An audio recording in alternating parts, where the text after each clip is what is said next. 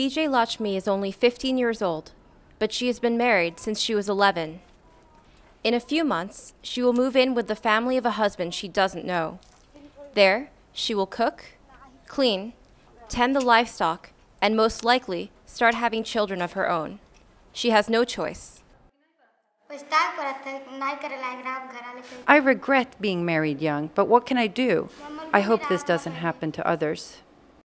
In Nepal, 2 out of 5 girls are married by age 18, even though child marriage is against the law. Campaigns against the practice are starting to have an impact, but the change is coming too slowly and too late for many. Too late for Shanti, age 16.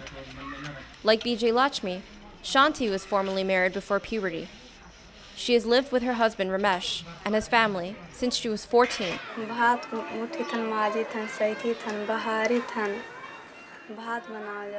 Every day, I cook the morning meal for my in-laws, feed the livestock, clean out the shed, watch the cattle in the field, cook the afternoon meal, and then clean all the pots.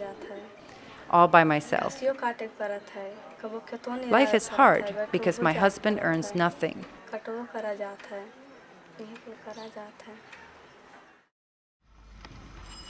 Ramesh, 17, left school after 5th grade and has no job. Shanti gets lonely when Ramesh goes to India to do manual labor, leaving her with the in-laws. I love my husband and I don't want him to go away, but we are poor. That's the reality. I'm married now, I have to bear my fate. But I've told my parents, please let my sisters stay in school.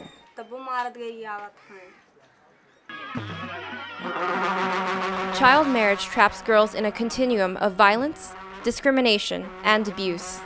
Soon after marriage, girls are pressured into bearing a child, preferably a son. Many start bearing children before their bodies are ready, putting them and their babies at risk of deadly complications during childbirth. About half of the girls worldwide affected by child marriage live in South Asia.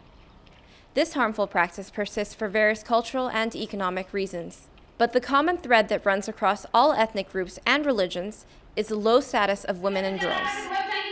A number of initiatives have been launched to inform communities about the harm caused by child marriage and the benefits of keeping girls in school.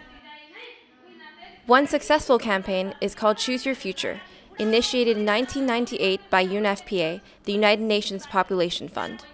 It teaches girls who are not in school about health issues, basic life skills, and empowerment. The government of Nepal has embraced the program's approach, scaled it up throughout the country, and added health and livelihood support components in what is now known as Adolescent Development Program. Choose Your Future teachers try to persuade parents to let their daughters return full-time to school, which was made free for girls through grade 10 in 2009. Many do so. Girls in Choose Your Future take its message of empowerment seriously. Some have started to take matters into their own hands. 15-year-old Usha was chosen by her peers to lead her Choose Your Futures class. Then she learned her parents were planning her marriage. I was thinking, I'm the class leader. If I can't prevent my own marriage, who will speak up for my classmates? So I confronted my mother with the help of my friends. Usha's class learned that child marriage is illegal. They told her parents that they would inform the authorities if they went through with the marriage. The parents relented. Not long after, Usha was able to resume her education. After Usha took her stand, other girls in the group also resisted marriage plans. Some of their parents complained that delaying their daughters' marriages would cost them money, since the dowry a bride's family must pay increases as she gets older. Yes, child marriage is a problem, but look at it from my side. It will be harder to marry my daughter when she's older, and I have younger ones at home.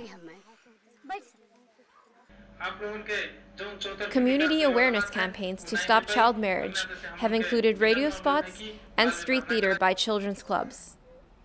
Now there is a push to step up prevention efforts, including advocacy work with men and boys. In 2013, Nepal launched a national plan of action for the holistic development of adolescents. UNFPA and UNICEF, along with many other partners, are supporting its implementation with a new package of social and financial skills training for adolescents. Usha knows it pays to let girls stay in school instead of getting married. She answered clearly when asked what she'd like to become. After I finish school, I could be a teacher or a doctor or at least a shopkeeper. With strengthened commitments to end child marriage, one day soon, more girls like Usha may be able to stay in school and really choose their futures.